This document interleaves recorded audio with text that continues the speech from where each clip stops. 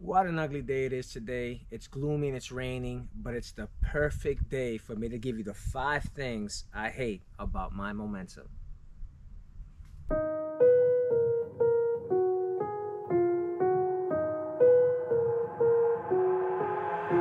I've got an itch I can't scratch, I'm missing a piece that completes a whole part of me, an open wound scar to see. Everybody come here, gather round, welcome to the freak show, the best in town. What the hell's wrong with me? I don't get along with anybody, honestly. I've been living in my own head, constantly thoughts jumbled around, think I need a new lobotomy. So the first thing I hate, and this is very important because when you have a camper, the goal is to bring everything you can possibly need so you don't have to go buying it at your campground. The first thing, storage.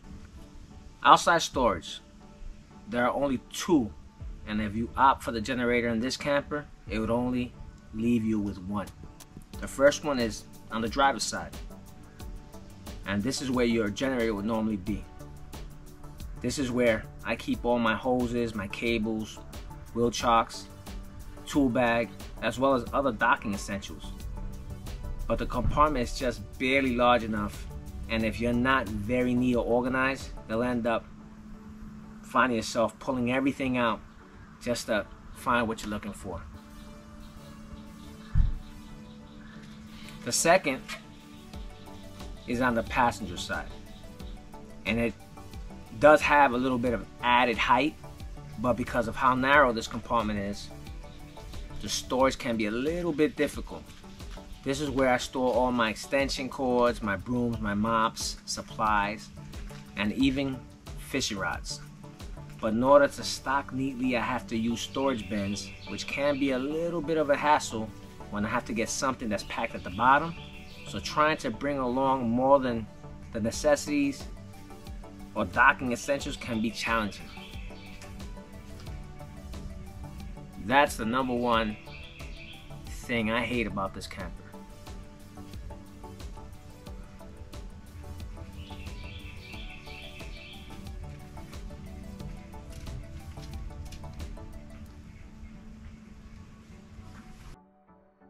The second thing I hate is probably the most important to some of you cooks out there, some of the wives or maybe the male cooks, is the kitchen. Well, the kitchen counter space, there's just no prepping space at all. You have the sink, some small space, then the stove. That's it. We have to use the coffee table and even sometimes the dining table if we're prepping a big meal, or if there's more than one of us trying to do something in the kitchen at the same time.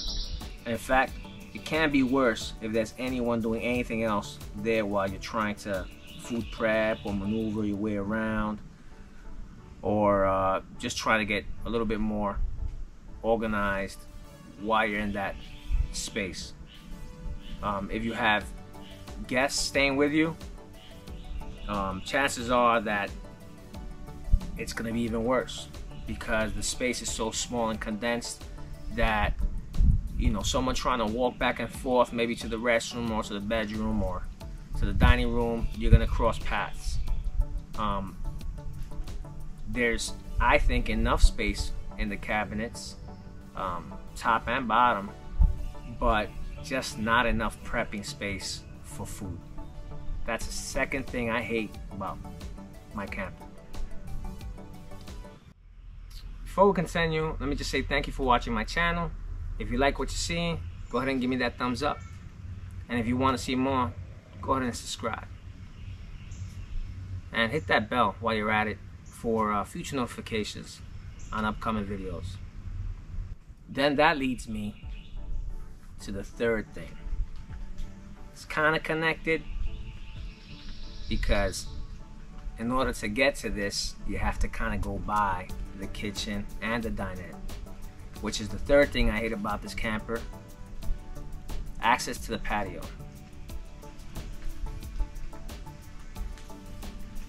Now, I love the rear patio. The design, the look, the ambiance, and of course the ability to back up into any site with a view and just enjoy the scenery. In fact, I bought this camper specifically because of that. Having those benefits come at a cost. To be able to really enjoy the patio, you have to include the 3 Seasons doors. And that can be an additional cost of around $3,000 installed. And then getting to the patio can be a little work. If you have bed set up, then you'll have to, I guess, fold up the sofas, back up so that you can get them out the way, and tell whoever's laying down to get up, which can be a little inconvenient. If you have it set up as a dinette, then you have to still tell someone if they're in the way to get up, so you can squeeze between the sofas and the table in order to then get to the doors, which you still have to slide open to squeeze yourself outside. And of course that can be inconvenient. The only way that setup makes sense is if you have both the beds all the way up, and maybe you're doing a couples camping where you just have the whole back open, maybe with the the recliner chairs that come with this camper and just the table, and then you have access in and out to the patio without too much of a hassle. The fourth thing I hate, and maybe for some of you it might not be as important, but for me and my family, we like to pack and make sure we have everything we need for a camping trip, which is inside storage. Other than the kitchen, there really isn't much. The cabinets opposite of the kitchen are there, but they're small and they're hard to reach without stepping on a stool to get up there. I'm 5'11", and it's a struggle for me. The bedroom is really the only place where you have some space, but there's no space under the mattress, whereas your typical camper has a fold-up mattress that has storage. This particular camper doesn't. The cabinets above the bed are inconvenient to get to, and the drawers are a bit on the small side. And in fact, if you have anyone staying with you, there's no place for their things at all unless they're bringing bags, and then their bags will be in the way. Of course, taking away much needed space. So, storage. There's just no storage at all. It's very limited. I pack bins in the back of my truck to bring anything extra. And in fact, if I have guests, I pack bins for their clothes just so I can stack them and keep them a little bit farther out the way. And of course, that brings me to the fifth and final thing that I don't like about my camper: the bathroom.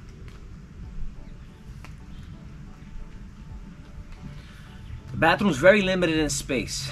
When sitting on the commode, you're in the corner of the room between the two doors and facing the wall. If you have any laundry bags, then you have even less space, less leg room, since there's no other place to put it but right in front of you, facing the wall. Also, getting out of the shower to dry yourself off can be tight if you like to stretch your arms out. Also, there's an air vent with an on and off switch on the wall, convenient, but you still need to manually open the vent, so you need a stepping stool to reach it. There's a vent in almost every room, in fact. There's one in the bathroom, there's one in the bedroom, and there's one by the kitchen. And you need a stepping stool for all of them, or you won't be able to reach them. Having a switch on the wall is convenient, but how convenient is it if you still need a stepping stool to open the vent or close it, in fact? And that's the 5 things I hate about this camper. I love this camper. But you gotta be realistic when you're buying something. There's always gonna be something that you don't like. Nothing is perfect. But as long as you love the good things, that's all you need. Thank you for tuning in, and I'll see you on the next one.